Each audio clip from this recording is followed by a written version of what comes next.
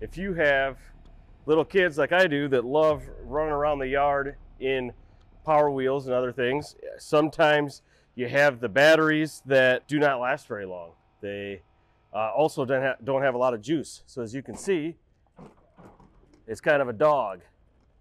So if we're going to take it from being a dog to being able to use some of the batteries that you have sitting in your garage with some of your power tools and some of the other batteries that you may have sitting around, this is a video to show you how to convert your Power Wheel from the stock battery to either a Milwaukee, DeWalt, Ryobi, any other battery that you may have. So what you're going to need is a screwdriver with a Phillips, 2 pieces of wire, a wire strippers, wire connectors.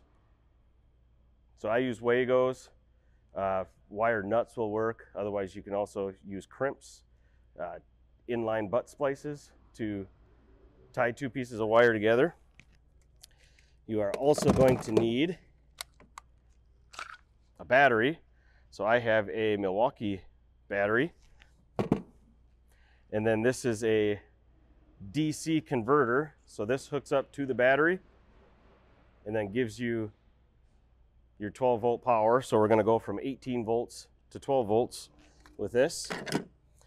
And we also have a potentiometer. This potentiometer has a dial on it that you can increase and decrease the voltage that you send to the Power Wheels. And what that does is means if you got your 2-year-old in here, you can turn it all the way down so they're going to creep. And then if your older kids are a little bit more experienced in it, then you can dial it up a little bit more and let them roll around like it's a roller coaster. So let's just dive right in and start swapping this out. So first thing I need to do is get to the battery. So I'm going to take the seat out. Here we have our battery. So I just disconnect the battery from the wiring harness inside of the Power Wheels. And then we have our old battery here that never likes to keep a charge, that doesn't last over the winter, especially if you leave it in the garage and it's cold. These things really like to die. So we're going to take this, get rid of it, and we're doing upgrades. So from our existing wiring harness, we have a clip that went into the battery. So we're going to snip that off.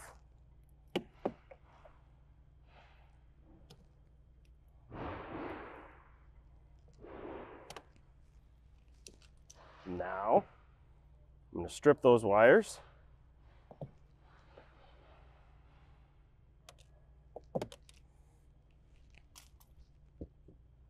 All right, those 2 are stripped. And then we are going to go through so we're going to go from the wiring in the Power Wheels itself through the potentiometer to the new battery. So I'm going to strip these wires. Just throw your scraps anywhere. Somebody else will take care of them, right? There we are. So I have both ends stripped.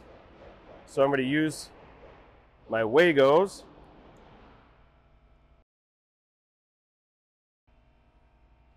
Two wires, 2 Wagos.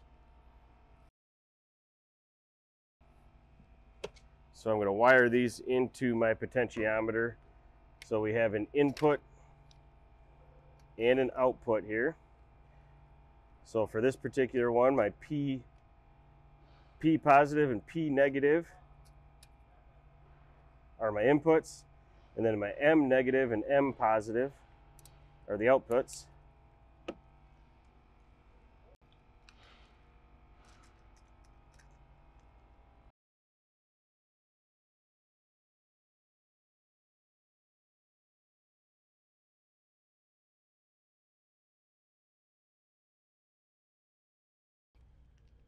black and red wire are finished.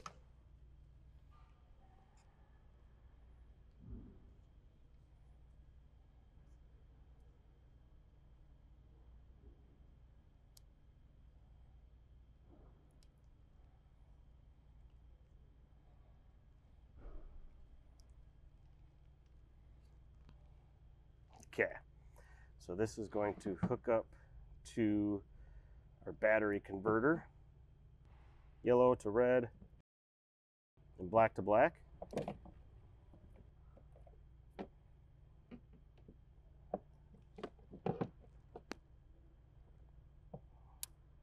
And we are halfway there.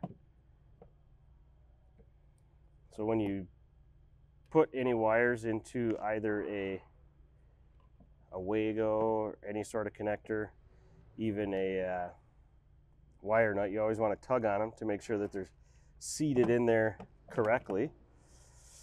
Now we're going to come from the output of our potentiometer to the machine itself.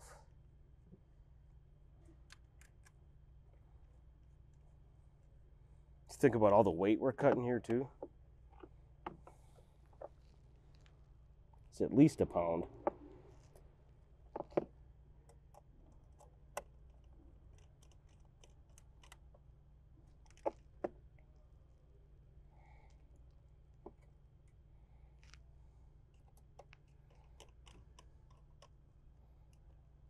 And there we go. So to review, we're going to come from our battery converter through the potentiometer, which is going to give us adjustability of voltage, which gives us adjustability of power, to the machine itself. So right now I have it turned all the way down, and I'm going to plug in the battery.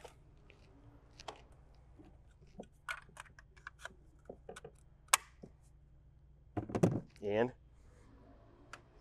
it's turned on. So that's with it all the way down. And then I turn it all the way up.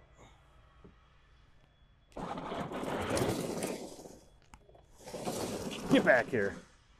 And that's really it.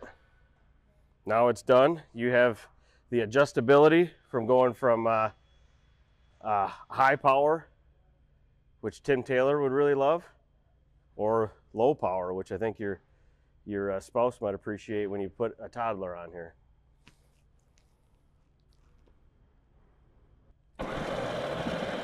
Oh yeah, much faster.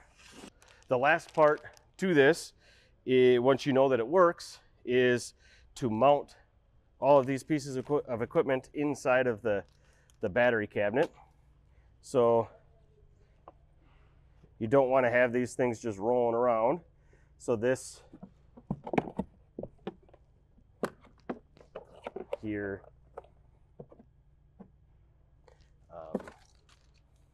this converter has two holes in the side where you can very easily screw it down to the chassis. There are also kits that are not included here that have Velcro, that have basically just taken a screw through a piece of Velcro to nail this down.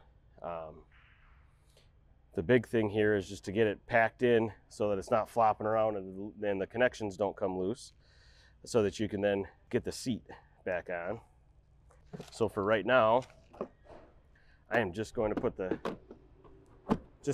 seat back on, and this thing is ready to roll.